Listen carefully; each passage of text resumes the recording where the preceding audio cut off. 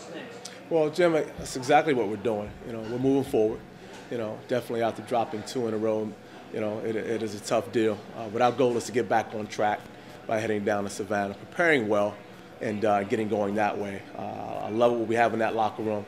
Tons of leadership in that locker room. I love the resolve our guys have always had. This is adversity. We faced adversity in the face before, and I've done a good job overcoming it. So we're looking forward to doing just that this weekend.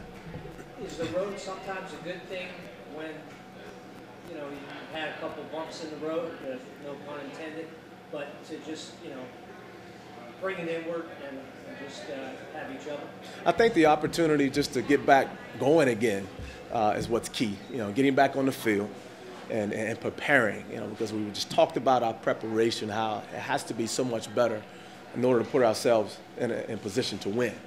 For that matter. And I think ultimately, when you get another chance to play, we have another chance, a ton of football to play left, get another chance to play and kind of redeem ourselves and get going with another win and kind of move forward that way. What's your scouting report on Savannah State? Savannah State, good football team. We talk about all the time in terms of their record. They may have only have 1 win, but they've been in a ton of games. Ball hasn't bounced their way a ton, but at the same time, a good football team. Personnel-wise, speaking offensively, first off, they're number 1 passing offense in our conference right now. Bostic puts it around, throws it around really, really well. The 2 receivers they have, in Hayward and Frazier, those guys do a great job in space. And, Hayward had a pretty good game against us last time, so we're looking to limit his catches and his touches along the way as well. Defensively, very active bunch. They have 2 linebackers who are in the top 5 in tackles in the conference. And, we got to make sure that we get a hat on those guys and get those guys covered up in order to have some success offensively. Were you satisfied with progress made from the South Carolina State game to last week? Not at all. We have to do better, in terms of that, getting out and preparing better. We talked about having a much better start, and we didn't start well, and we have to start faster and start better. Penalties and turnovers plagued us throughout 4 quarters, of that football game. And you certainly can't win. You don't give yourself a chance when you have penalties like that and turnovers throughout the football game. How has practice been? I mean, you guys paying attention to detail during practice, and you're generally satisfied with that? I am. We have to tune in a little bit more because, again, some of the things that you do in practice, you will carry into a game. I'm a firm believer is that what you do in practice, ultimately will come out in a football game. But our guys are working hard. We're spirited. Our leaders are certainly taking control. And you just hear our guys talking about what we have to do, all right, to get things fixed and get corrections made. Because we believe we're right there. We have an opportunity to be right there to really get our offense going, exploding, and defensively continuing to get stops and just being more consistent. Those 2 words, again, consistency and finish, remain as a part of what we're doing. And we just got to tune into a little bit more as we go through practice and prepare for the week.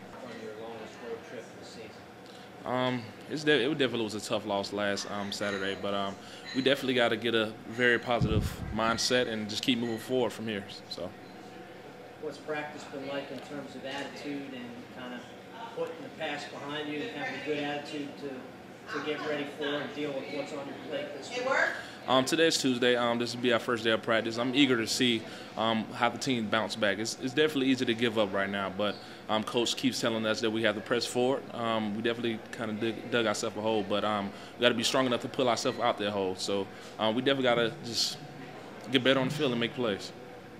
What specifically, what would you point to? Obviously you're an offensive guy. The areas where you guys need to make improvements here. I would say the big reason for the loss last week, we made a lot of penalties. I think we had 15 penalties and 4 turnovers. So, I mean, in any football team, you have to eliminate that to have success in the game. What do you know? I mean, I know it's only Tuesday. Do you know much about this Savannah State team you're going to be playing? Say it again. Do you know much about Savannah State? What do you expect from them defensively? Defensively, they're more of a zone. They play, quite frankly, a lot of things. More predominantly cover 3. So we're going to have to hit them in the zone read route. So that's about it. You talked about a lot of penalties. Were you baited into those, or at this point in the season, you would think that maybe wouldn't be quite the issue that it appears to still be? It's just concentration. We had a lot of penalties, offside penalties, just minimal mistakes, and I feel like we eliminate those things, the outcome would definitely been different. Much recollection in your mind, does Savannah State have any kind of reputation? Just what thoughts go through your head when you see them next up? They're 1-7 right now. You can't definitely take any team lightly. They're definitely looking for their. They're on 7. They're looking for their first win. So definitely, we just got to come out there with a good mindset. Let them know that any team can get beaten any day. So we just have to just press forward and just do what our coaches tell us to do and make plays. Is their homecoming? Yes, definitely their homecoming. Definitely their homecoming. Yeah, so is that insulting and offensive to you? Just that fact right there. I kind of do play a little part on it, but it's just a ball game, and I feel like if we just make plays and stay in the positions our coaches put us in and do what they tell us to do, I think we'll have a good positive outcome. What are your team goals from this point until the end of the season? Team goals, just staying positive, man. Like I said earlier, it's definitely easy to give up right now, but we just have to keep pressing forward. We're playing for a winning season. We're definitely playing for a winning season. Coach is obviously going to make sure you guys don't give up, but talk about the veteran leadership on this team, how important it is for guys to step up during practice and make sure that doesn't happen. It's definitely important to be a vocal leader. I always tell my guys, man, what is your why? Why do you play this game? I always try to echo that, and I just feel like, man, if you have that why, no one can stop you. If you have that why do you wake up? Why do you go out there and grind and play every day? If you find that why, man, anything's possible.